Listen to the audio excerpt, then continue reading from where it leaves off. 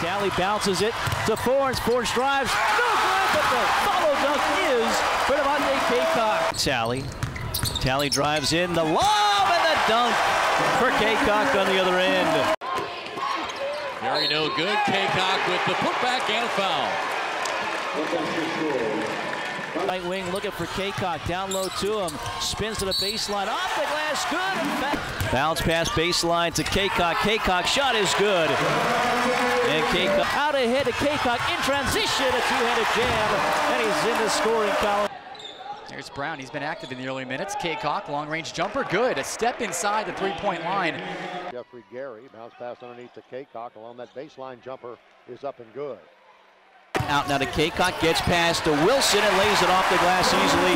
He's in double figures with a jump shot left baseline short. Followed for Stevie, no good, but a follow dunk for Cacok. Flushes it through. Cacok against Gustis.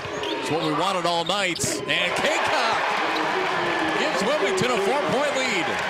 Bryant to the block. Free throw line to Cacok. Jump shot from there is good. It's about 4 times the distance that he's used to. Personal, so he's not in the lineup for the second half. Bolden Brace takes his spot. They go right to Cacok, and he puts it right up and in. Bounce pass down low to Cacok. Into the paint. Hook shot from 7 feet out. Good. The right wing down low. Cacok gets past Knight, and he'll dunk it through again. So Talley with the ball in his hands. Gonna go one-on-one on Begley. Hesitation move. Drops it off late to Cacok. Two-handed flush. What a beautiful distribution from Talley to Cacok. Thought he had it, but it's knocked back to Forns. Bounce pass underneath to Cacok, who goes in there for a dunk. Staff is Stime. Feeds down low to Cacok. Drives in, spins back. Nice move. Cacok connects. Ball game and certainly getting a lot more rebounds. A jumper in the paint up and good. Devontae Cacok.